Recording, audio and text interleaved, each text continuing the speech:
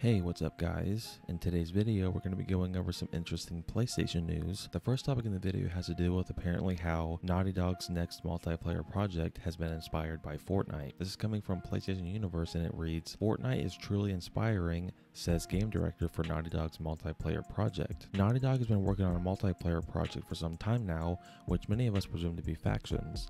The last we heard anything about this project was just that they were hiring for a monetization designer. Multiplayer efforts in the past have worked out quite well for Naughty Dog, so it would be rather surprising if this new version of Factions failed to at least capture what made the first one good. Although since the idea of a full standalone multiplayer game is still new to them, it's not surprising they would look to the big players in the space to see what works for them. That was the case for Anthony Newman, game director at Naughty Dog, who is currently working on the multiplayer project. In a blog post about what the developers of Naughty Dog played over the year, Newman explains how his eyes opened to Fortnite after trying it himself. "When I first started working on this multiplayer project, I had a very superficial opinion of Fortnite as something that was a mere toy for tweens, a passing fad that was only popular because of Drake. Fortnite is truly inspiring not just as a multiplayer game, but as a game period. Epic takes incredible creative risks every season, coming out with new ways to totally transform the game, and they seem anything but short of new ideas. I've been especially impressed with the interactive concert events they created. A multiplayer interactive limited time musical event doesn't get much more innovative than that." Now, it should be clear that just because he called Fortnite inspiring doesn't mean you can expect direct elements from it to be in this new multiplayer project, but it is at the very least interesting to hear where developers get their inspiration from. You know, when I first read the headline for this article, I was kind of worried because hearing that Naughty Dog multiplayer project inspired by Fortnite, it was like, what? Because me personally, I don't like Fortnite at all. I haven't played it in 3 years. You know, it's just not for me.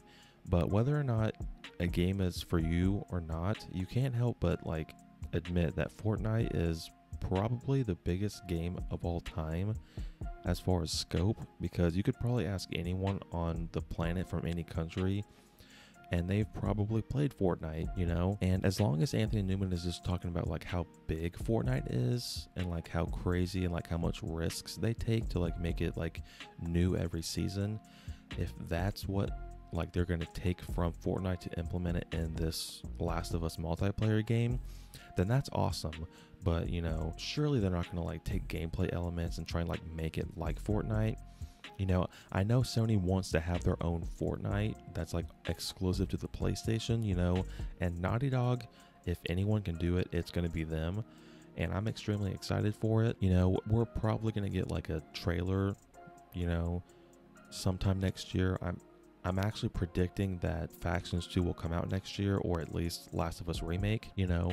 But down in the comment section, let me know how you feel about Naughty Dog being inspired by Fortnite. Moving on to the next topic in the video, we're going to be talking about the official file size for Horizon Forbidden West. This is coming from PlayStation Lifestyle and it reads, "Horizon Forbidden West may be a 96GB install on PS5, preloading due to start on February 11th. Horizon Forbidden West has appeared on the PlayStation Store database and may have an install file size of 96GB on PS5 according to PlayStation Game Size. Players will be able to preload the PS5 version of the game on February 11th, ready for its release on February 18th. While the PlayStation Store database states the game's install size will be 96GB, PlayStation Game Size did add that some games on the database claim to have a bigger size than they do once installed on console, often by a 10 to 20GB margin. This means the install size could be as small as 70GB, but this is without any possible day one patch too. There's no indication yet of an install size with the PS4 version of the game. Guerrilla Games has claimed the game looks and plays stunning on the PS4 and that both console versions will be equally immersive. Despite there being no compromise on quality, the PS4 version will be missing some of the PS5 specific features like 3D audio, quick loading, haptic feedback, and adaptive triggers. Players who purchase the PS4 edition of Horizon Forbidden West and want to upgrade to the PS5 edition can do so for free, but this option wasn't without some initial controversy. Originally, the free upgrade was only included in the digital deluxe, collector's, or Regalia editions, the cheapest of which was $80.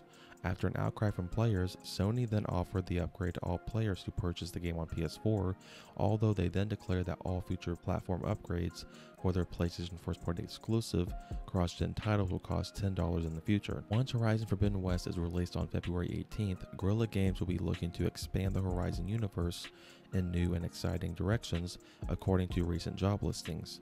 This will include game projects developed at external studios. Rumors of what these projects could entail include a Horizon VR project and a standalone Horizon multiplayer game. You know, we are getting so close to the release of Horizon Forbidden West, and I just can't wait. You know, I just started my playthrough of Horizon Zero Dawn because I've never beat it before, and you know, this is like the perfect time because once I beat it, then I'll get to play the sequel, and I just can't wait.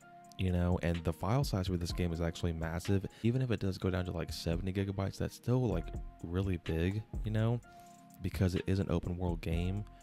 And I just can't wait to like see how Guerrilla utilized all the like the 3D audio, haptic triggers, and all that stuff, you know. And we only have to wait like a few more weeks and then we'll be playing it. And down in the comment section, let me know if you've already pre-ordered the game, and if you have, are you going to be playing it on the PS5 or the PS4? Moving on to the final topic in the video, we're going to be talking about the official file size for Elden Ring. This is coming from GameRant and it reads, Elden Ring PS5 file size revealed. Elden Ring is one of the most anticipated video games of 2022, and for PS5 owners looking ahead to it, a database reveals its file size. The past few years have seen more and more Souls-like titles rise to popularity, but there's nothing quite like a From Software title. Whether it's the Dark Souls games, the PS5 remake of Demon Souls, or its latest Sekiro Shadows Die Twice, From Software created and defined this genre with its brutal approach to combat, emphasis on passive environmental storytelling, and a nice touch of dark fantasy. As such, the months and years fans went without news on its upcoming title Elden Ring was excruciating. Slowly but surely, more and more Elden Ring news is becoming available though. It's likely to still keep a lot hidden until release, but the closed network test impressions were incredibly positive, the classes seem unique, and more is on the horizon. Now, at least for PlayStation fans, they now know how much space they need for Elden Ring. The PlayStation database was updated today, with the file size for Horizon Forbidden West and Elden Ring for PS5 being discovered. It should be noted that sometimes these database sizes in the console file size can differ, but for Elden Ring the size makes a lot of sense. Without a day one patch, the PS5 file size of Elden Ring is 44.5 gigabytes. Logically, the PS4 file size may be close to this, but there's a huge degree of variance from platform to platform. Venturing a guess is likely to be inaccurate, and there could be huge differences for Elden Ring on PC, Xbox One, and Xbox Series X too. PS5 owners should also be glad to know that preloading for Elden Ring will begin on February 23rd, ahead of its February 25th launch. This doesn't necessarily lock down Elden Ring's release date, as delays are always possible. However, it should be noted that Elden Ring has already been delayed once, and it was just by about a month. That makes another delay, especially drastic one, seem incredibly unlikely. After all, after waiting through Elden Ring's silence for so long, fans are likely ready to finally play the game come February despite its competition that month. Elden Ring has already won 8 Game Awards already, which is a great feat given the game hasn't even been released yet. Whether or not it lives up to the hype remains to be seen, but it is definitely one of the most anticipated games of 2022. I am extremely excited for Elden Ring. I'm not as excited for it as like Horizon Forbidden West, but you know, and some of you might worry because like the file size is half of Horizon Forbidden West, so you might think, oh, maybe Elden Ring is going to be like 10 hours long, and I don't think it will.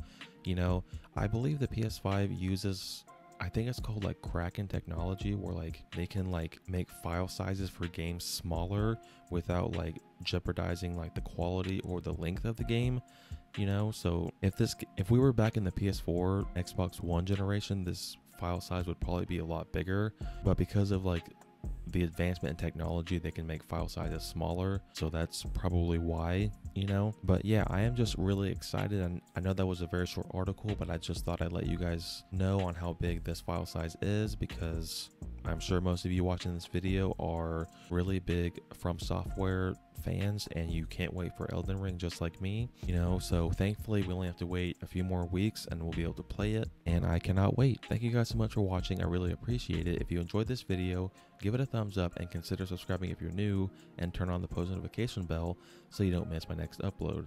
Until next time guys, take care.